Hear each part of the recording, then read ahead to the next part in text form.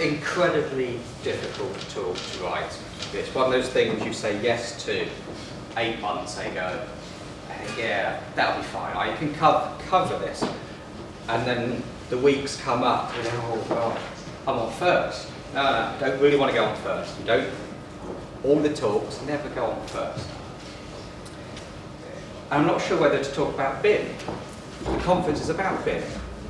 But all of the rest of the talks after me are heavily BIM focused. So I weave BIM in. And I was sat down with a glass of wine last night. I think, okay, I'm in front of my peers, my boss. Do I give an honest talk? Or do I give everything's fine, world-leading university talk? Luckily he's currently on his iPad, so I will give an honest talk. And therefore that allows me to look at where we are now, what's worked. I'm going to try and look in the next 3 years' time. Can't look to five's flying cars, that sort of stuff. Next 3 years' time, things are changing incredibly quickly. This goes on for about 35 minutes or so, so it leaves time for a chat about the things that I raised.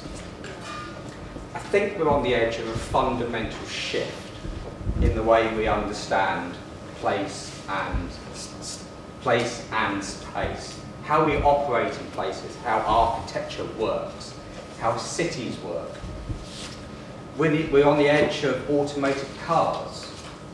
5 years away, 3 to 5 years, there will be automated cars. The whole system is built around the car currently. How does this change the way we plan, architecture works, place and space works? We like to form groups. The Bartlett is a system of groups. CASA, which I lead, I'm not saying that we've got it right, but we're an open plan lab. I'm a planner by trade. But we're a mix of mathematicians, computer scientists, psychologists, architecture, planners, all in one open plan space. So the silos aren't there. We're not architecture, we're not planning.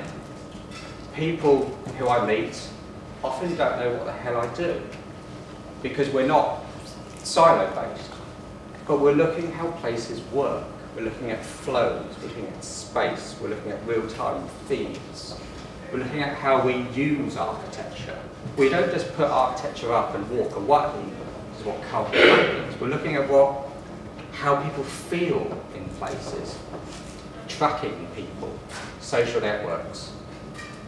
And there's new knowledge platforms coming up, new knowledge platforms that we use. All of our work has for years gone onto YouTube. Everything we do. It's a different way to communicate and outreach. And arguably this is about communicating and outreaching the work. And therefore there are challenges there. And don't have all the answers, but I know what we've done. Not all of it's worked.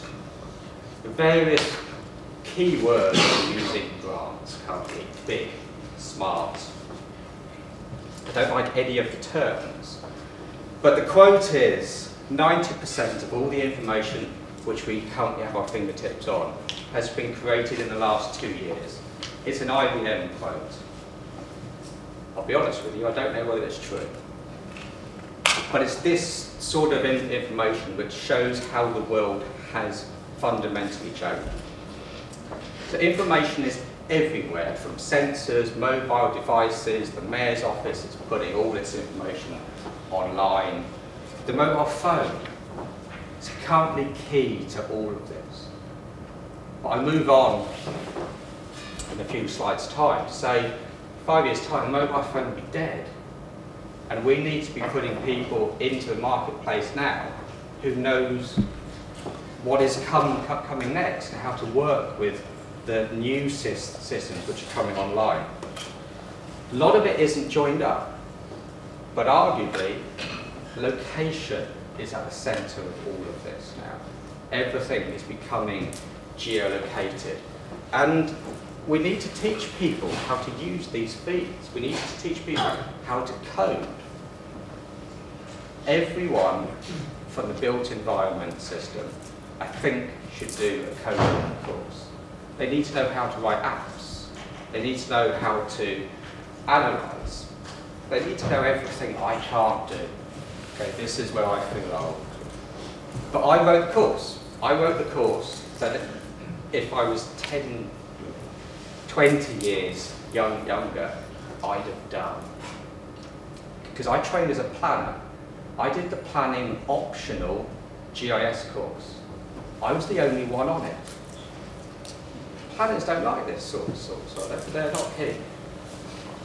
But if you can teach a planner to code, perhaps there's something in there. Because they can use the software, they can write their own software. And their heart is in the right place. They want to change the world, how the world works. I think we could compare the smart place to 1994. Hypertext. The web was young, things weren't really joined up, but there was something there. There was something that you knew this could change the world. The urban realm is beginning to put out feeds, traffic flow, social network tweets, lampposts are being wired up. As a lab, we use the urban scene as a living lab. We send people out. But we don't always send them out. We sit in the lab and we mine. We mine place and space. And we're moving towards live feeds. So if we view it as a hypertext world, there are these live feeds out there, air pollution views beginning to pop up, real-time temperature feeds, traffic flows, pedestrian counts. The shops are becoming wired. We're going inside places. It's not all about outside. And this feeds in to BIM, GIS, the Internet of Things. There's not much out here. But this is our live London view. We've gathered all of the live feeds we can grab, from air pollution to mood to background radiation count, river level, the tubes, the weather, the news. And we've mapped it too, so everything has a geolocation. But arguably, the mapping section of this actually doesn't work. There's a system here that maybe we're moving beyond the map too. Not quite sure yet. London has the most feeds, so we've done this for the UK, but this is what makes us unique from a Bartlett point of view, because we have access to one of the cities in the world which is beginning to put these feeds out there. It is one of the most accessible feeds that we can grab, and this goes into our software. But we've got to know how. We've got to know how to use it and how to grab these feeds. From a policy maker point of view, we put this into the mayor's personal room. He likes to touch things. So we've made an iPad wall. We've put all of these feeds on a 3x4 iPad wall. And it allows the mayor and his policymakers to see how London is currently working. And it's powered by a phone. So the iPhone powers the iPad wall, and it shows his live feeds. Then every 10 minutes or so, we skip in a blatant plug for our own lab, and they all join up, the CASA words come up, and then it goes back to the slightly drier live feeds. But it's interesting that the research and the teaching is going into policy within about 4 weeks. We view our teaching, because we run a course now, we run an MRes, as teaching in the wild. So what I've learned, and we've got some of our key people here, so my apologies because I haven't told you this. What I've learned, 2 weeks before, I then teach, and we throw it out there that I don't know what's going to come next. It's up to you to try and prove you can research, and you can use these feeds and everything that we've taught them. So we teach them to code, we teach them about software, we teach them about a little bit of BIM, a lot of GIS, and then we put the question into their hands. What would you do with this? We know what we could do, but we haven't got time. We're in meetings, You have time. Go and run with it. And we archive things now. This is arguably big. So we're archiving London in real time. The hard disk space grows, that's fine, we can move everything to the cloud. But it means the science of it is, can we predict what the next half hour of London will be like? What if the Northern Line goes down, the Euston Road shuts at the same time? We could put systems in place via these joined up information systems to predict the next 30 minutes. And I think this is where the interesting science begins to kick in. A classic example is when you hire bikes. We know when you tap in and when you tap out. When you dock that bike, our system logs that in real time. And it archives it. So you can do time lapses to see how London rides its bikes. It goes to the outer ring, then vans pick them up and they move in. So it's beginning to become sort of real-time analytics system. Just confirming the point that we know where things are, and we arguably know where you are too, which is tricky. Prism kicked up over the last weekend. It makes me twitchy from a research point of view. How many of you here tweet? Hey, loads. Normally, one hand goes up. It depends whether you've got location turned on and off. But even if it's not, we can grab everything that you tweet and we know where you are with a timestamp and either a rough location or we know you're in this quad. And that changes things too from a research point of view and a teaching point of view, because we're giving our people on our course access to where people are in real time. Ethics kicks in massively. I gave a talk in Oxford on this, and halfway through my talk, someone got up and began shouting at me. This is never a good sign. And with Prism, it makes it even more twitchy. But we're looking towards a real-time census. The census costs a fortune. We don't need that. We can mine you. We can mine everything we do. Whatever you put online, if you don't want it shared, don't put it online, because everything can be grabbed. So are we walking blindly into a 24/7 surveillance society? Yes.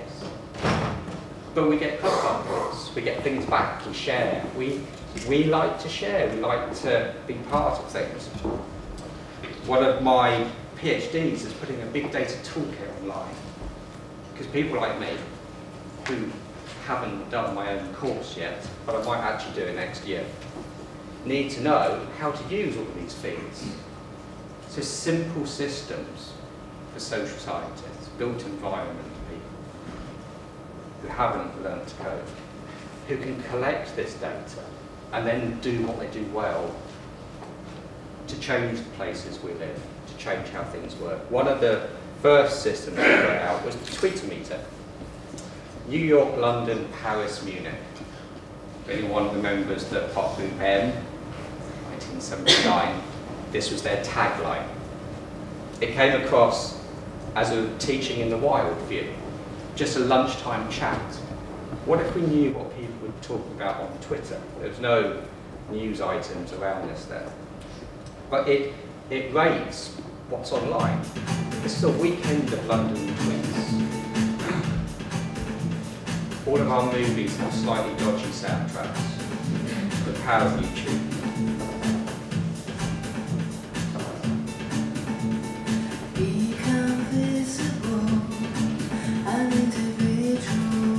So every time you tweet from your phone, it's grabbed.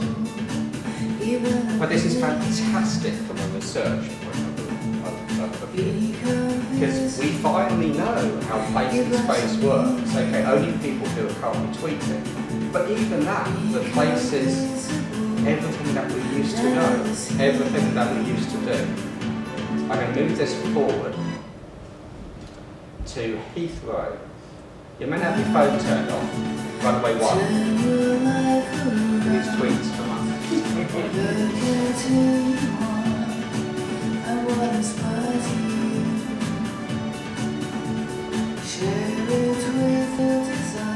And this is where the ethics kick in. And you have to take away the names. But we get the usernames. As a researcher, you have to ethically clean them all out. This flies into someone's house, next to someone's shed, where they tweet something like, "Happy birthday, how are you, kiss?" Do they know that we've grabbed this? Of course they don't. But it's so rich from a research point of view, because it feeds into every other bit of information we have. Geodemographics, crime, design, movement. We actually know who lives in these places now. I don't know whether that's a good thing or a bad thing. And of course we can map it. We can map the hidden network. So these are new maps, these are new systems that we can use to understand how place and space works. We renamed it a bit. Soho Mountain. It was named, we named it purposely this way, to get the work picked up by the press. Get the work picked up by the press, it helps research grants, people ring you up, communicating the research more. So putting the research online, your research is seen, people may join your courses. The science is the same, it's just slightly the way you communicate the work.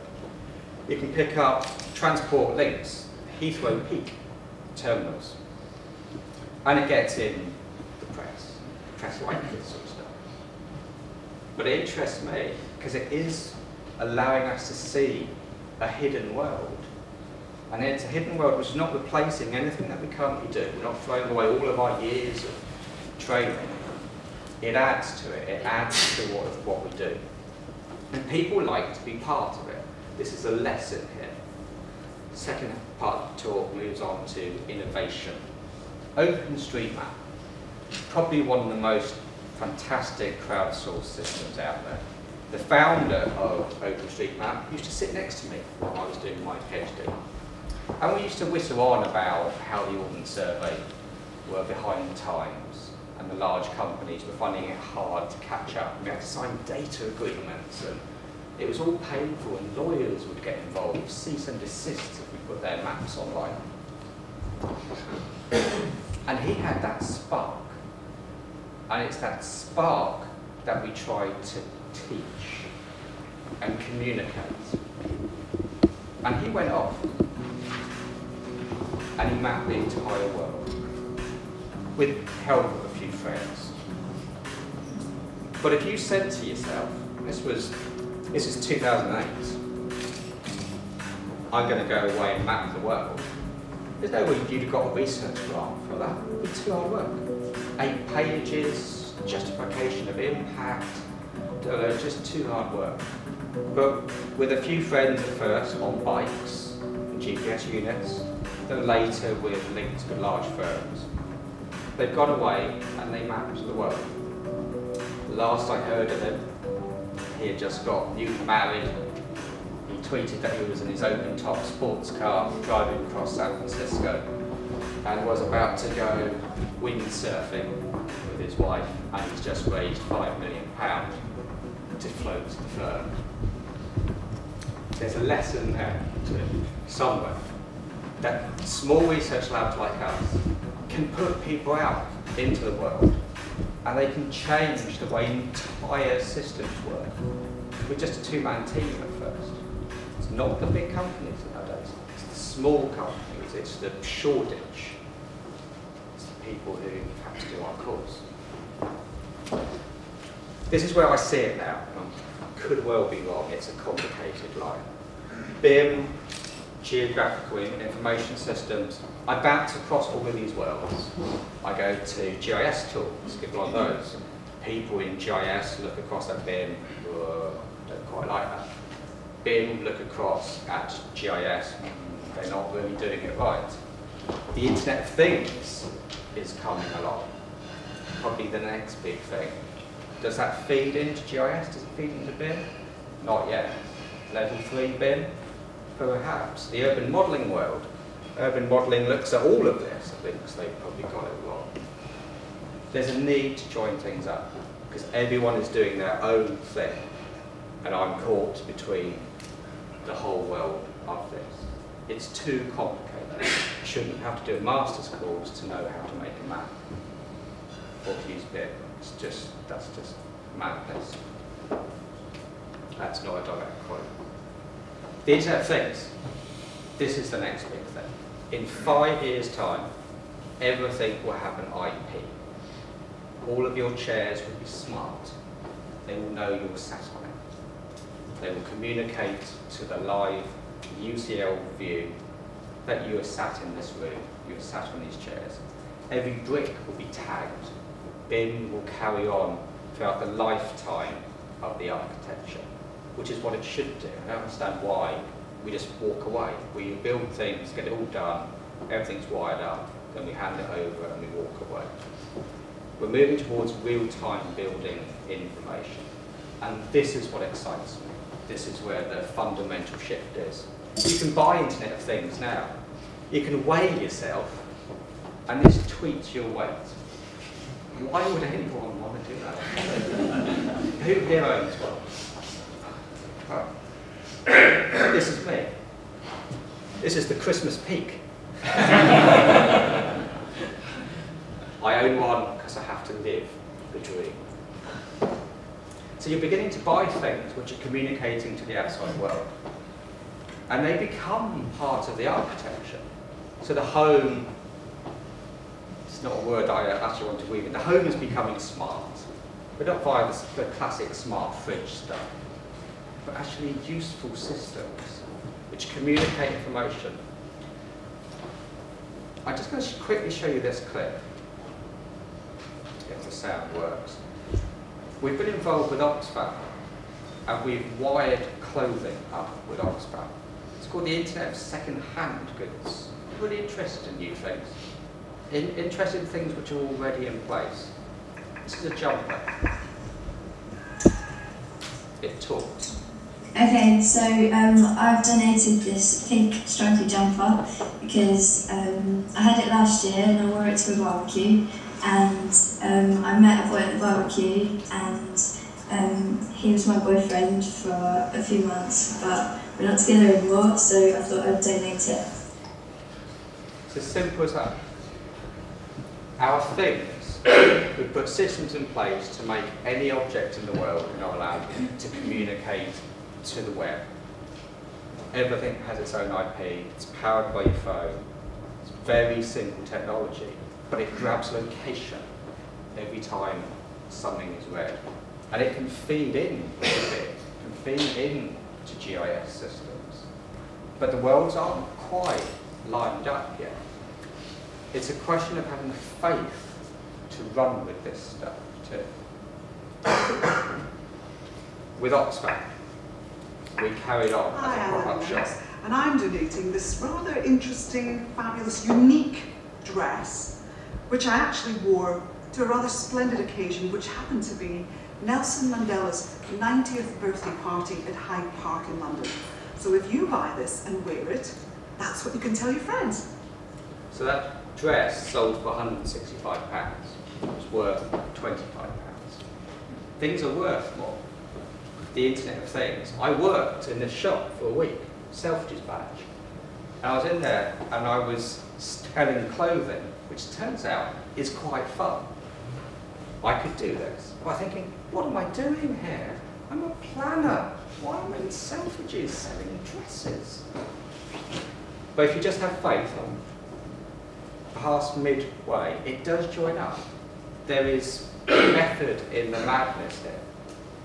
This is part of the architecture. It's part of the architecture and the place and space that we don't see currently because it's just part of everyday life. So we've made their app. Research labs are beginning to make apps now because you want to reach the outside world. You have to have a computer scientist in-house. Computer scientists who also understand place and space. Very difficult to find unless you train them yourself. And they called it shelf life. Lots of things online. And I was having a glass of wine last night, and I didn't know whether to take these slides out. They did go. But I think this bear is possibly a glimpse of the future. This good luck bear here that I bought. I would never buy this thing in my life. It's a bit tatty. But this bear came with a story. It was part of the place, it was part of the space, it was part of the shop. It's tagged. It was a lucky bear. It gave someone good luck in their GCSEs. I think it cost about £10, we were £2. But it's tagged. So the thought to take here is that everything is being tagged, not just us, but every brick, every component, every nut, every bolt of the place and the space is beginning to communicate feelings. We've taken this one step further at UCL's first pop-up shop, which opened 2 weeks ago. It's only open for a month.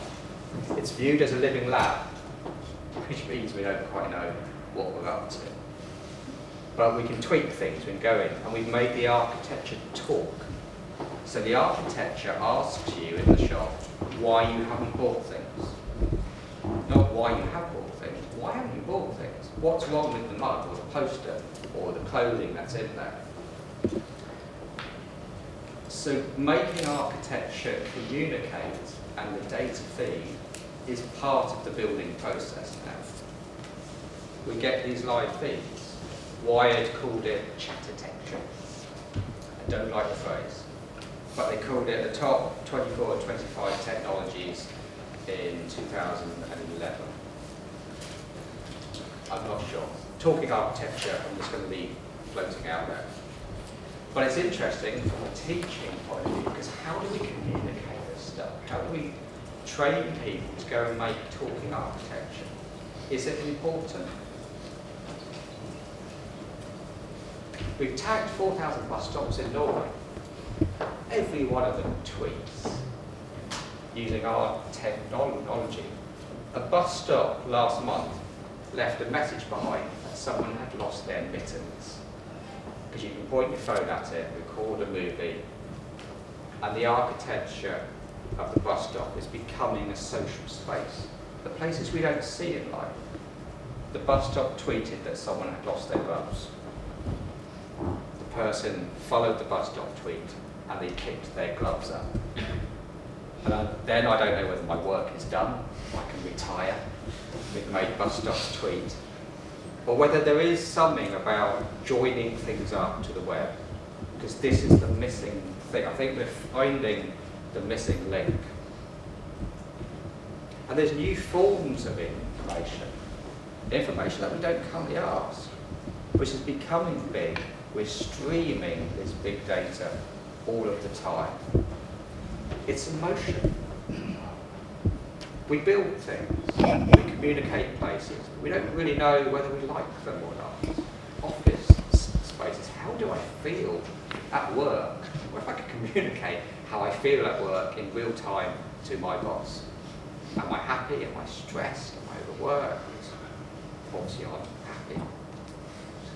Mappiness is a classic example, built by a guy called George who worked in our lab for a year. It got onto the Apple front page, millions of users, and it asks you throughout your working day how happy you are. Simple as. But it can take a sample of the sound, grabs the location, and it can take a photograph, and it will analyse colours.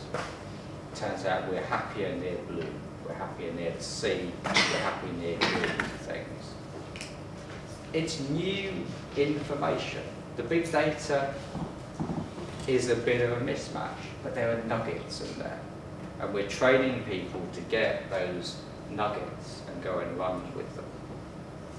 So it tweets you, it asks you how happy you are. I was working with a colleague who won't be named, but his wife got hold of his happiness feed. It turns out he was happier at work with his secretary than he was at home with his wife. But there's something about these feeds. So we're streaming all this information out. But it's information that we're asked. So to take the complete shift now into the research, blue skies type stuff, got a PhD in-house who's got brainwave headsets, and we bought headsets. Used to be high-end hospital type stuff, come down in price. And we're walking people around 1970s shopping centres to see how much they actually do drag you down. So how we feel about architecture, how we communicate our emotions of place. Is emotions in BIM? Is emotion in GIS? No, but it could be on an iPad wall in the mayor's office. It is on an iPad wall because we measure happiness and we feed that to the mayor. The mayor knows how happy London is. Next year, of course, for which there are places, we will be exploring a new grant, which is communicating the empathy of location and empathy of situations that we're going through now. We pitched to the EPSRC to build the Von Kampf machine out of Blade Runner, and we won the funds. And how does empathy link with all of this world? It's challenging, and I'll throw this out there because, as I've said 2 or 3 times, I'm a planner. That's not necessarily what I do. But if we can communicate empathy of place and empathy of situations, we're working with women's cancer groups to take people through probably the hardest time of their life and communicating empathy via digital means to people who are in that same situation. It's a shift. It's not linked to BIM, it's not linked to GIS, but it's a link to streaming data online and new techniques. And this allows us to actually view things in a different way. There are 2 types of marker, augmented reality. First one is phone-based. This is layer. Layer is a platform where everybody can create their own fantastic augmented reality experiences. Augmented reality is a new mass media. It's where the real world is combined with digital information. You're going to bring these digital experiences into reality. And you're going to engage into reality with this new medium.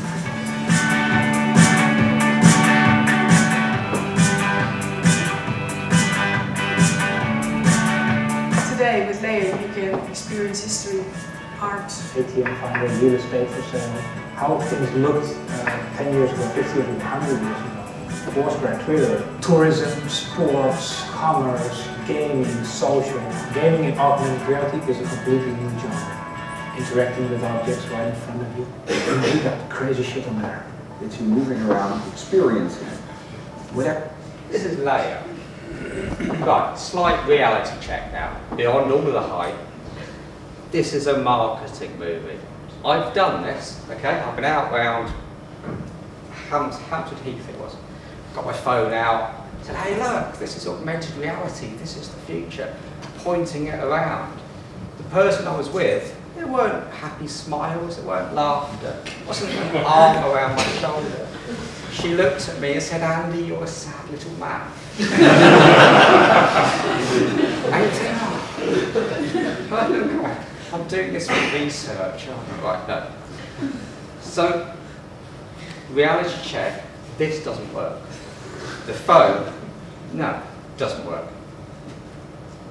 But there's something in augmented reality that ties this together. You can have marker-based augmented reality. This is more like planning for real stuff. During my PhD, I did planning for real working with user groups.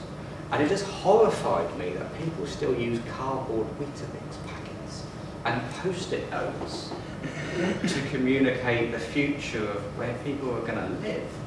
You know, there's new techniques out there. So you can build options in. It's very easy to do this work. and you can slide through and out. But there's something like this that doesn't quite work. The markers are a bit clunky. You don't want to put markers all around the world. You don't want QR codes all around the world either. There needs to be a better way around this. So our MRes course, we use teaching in the wild techniques. We teach them how to code, we teach them about place and space, mapping, a little bit of BIM. Autodesk, for one after me, fantastic. They give away all their software for free to us now. That shifted how things work too. So we have access to the most important software suites out there, and they can run with this. So we gave them the thought of, they have an end of year thing, and we just pointed to the UCL map, and they have to make a living scene. It's tricky. This is what they built. UCL map.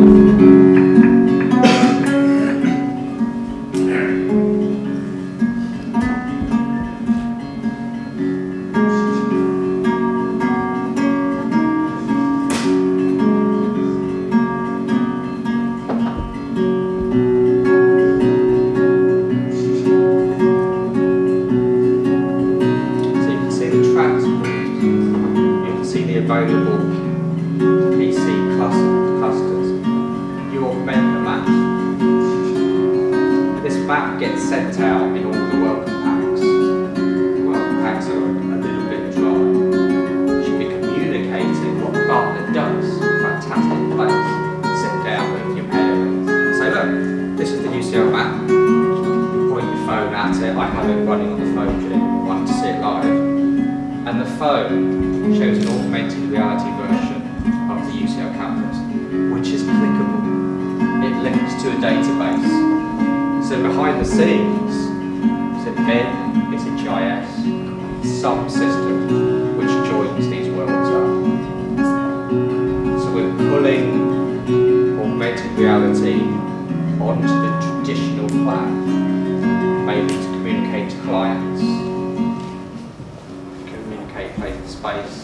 It links to the UCL sound system.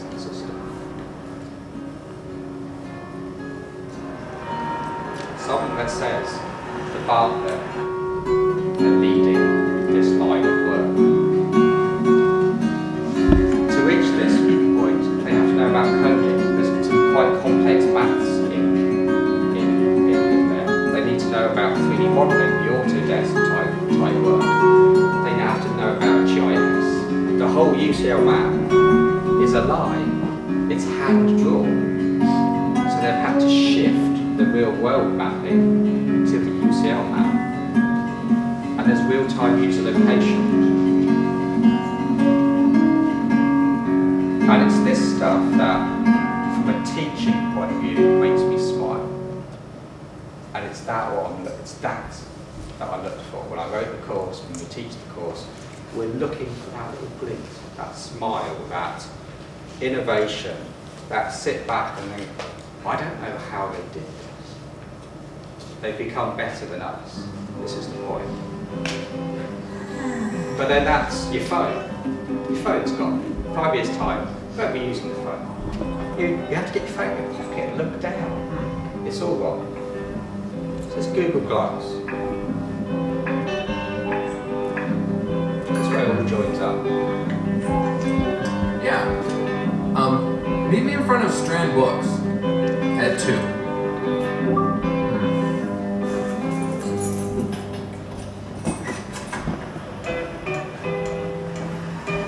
So this is all location based. Oh man, really? Google Glass comes out next year. It's glasses. Probably a bit nerdy. But sweet. It's the first. Remind me to buy tickets for Monsieur Gaino. 5 years' time.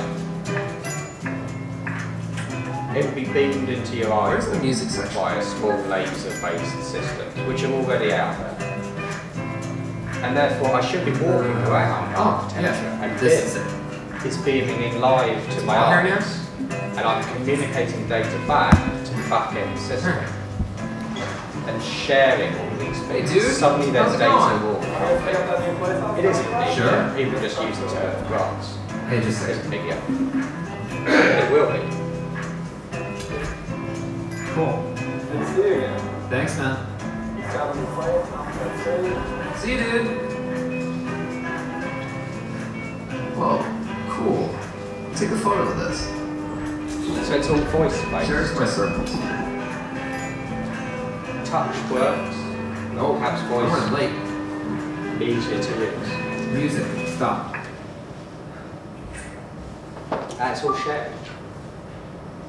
Hi, what's up? Hey, Hey. you want to say something cool? Yeah, sure. Is that a ukulele? Yep. Okay, here goes.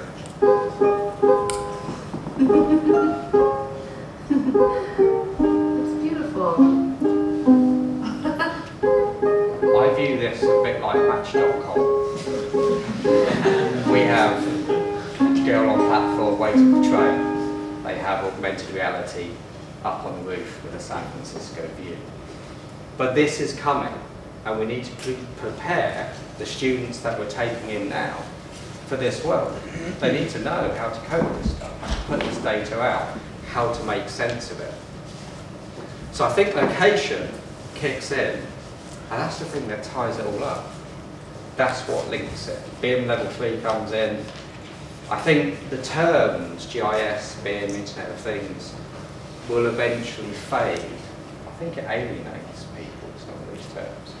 It's simply about location, place, and space, and new techniques to understand architecture and construction.